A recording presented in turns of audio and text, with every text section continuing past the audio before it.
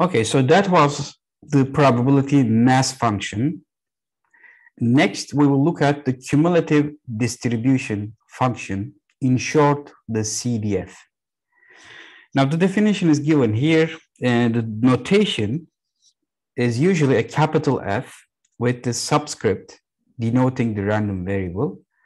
And we, again, usually use the small case version as the free variable of the name of the random variable. So this is a little bit confusing sometimes. This here is a free variable, and you can use any variable name you would like. For instance, you can use f sub x of t, f sub x of y, f sub x of z, if you like. But the usual notation that you will see in many textbooks is this. So you should get used to it.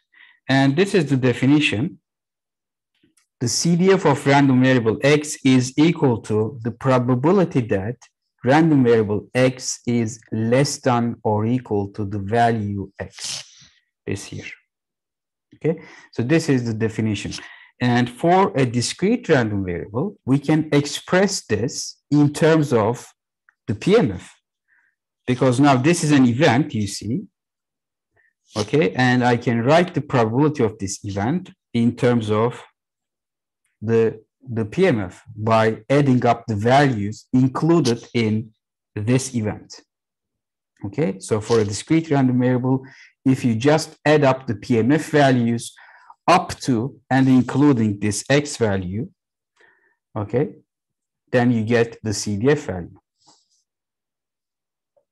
Now let's see this on an example. This here is the exact example we have seen just now for the PMF. And here the PMF is plotted. And on this graph, we will also plot the CDF value. Always remember the definition here. Now, when x is less than or equal to 1, you see we do not have any outcomes or any values that random variable can take below 1. Therefore, this probability should stay at 0 up to 1. You see, I included this little circle here to indicate that the CDF value is 0 up to 0.1. But let's see what happens at exactly 1. Now, when you put in that definition, the CDF of x at 1, by definition, this is equal to the probability that x is less than or equal to 1. Okay, and you can find this probability using the PMF by adding up the only value that x can take, which is 1, which means it's equal to 2 over 8, the PMF value at 1. Therefore, at this point, the CDF is not continuous. It will have a jump. So up to 1, it is 0.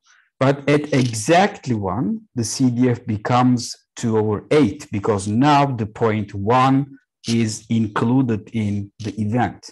This is the reason we call this function cumulative. So the probabilities are accumulated along the real line. So beyond 1, it will become 2 over 8 at exactly 1. And up to 2, the next value that the random variable can take, it will stay at 2 over 8. But again, at 2, since I have a positive probability of 1 over 8, the CDF value at 2 is going to be equal to, by definition, the probability that x is less than or equal to 2. And again, by the properties of the PMF, I can write this as the sum of PMF values of x at 1 and the PMF value at 2. Now, this is 2 over 8, and this is 1 over 8. Therefore, at exactly 2, I should observe a jump by the probability of 2, which is 1 over 8. So the CDF will become from 2 over 8, it will become 3 over 8. Okay, you see this jump here is equal to the probability of x being equal to 1. And this jump here, the amount of this jump is equal to the probability of x being equal to 2. Okay, so it goes on like this. Up to 4, it stays at 3/8. And at 4, it will have a jump with this amount, which is 3/8. So it should become 6/8. Okay, you see this amount in the amount of jump in CDF is equal to the probability here.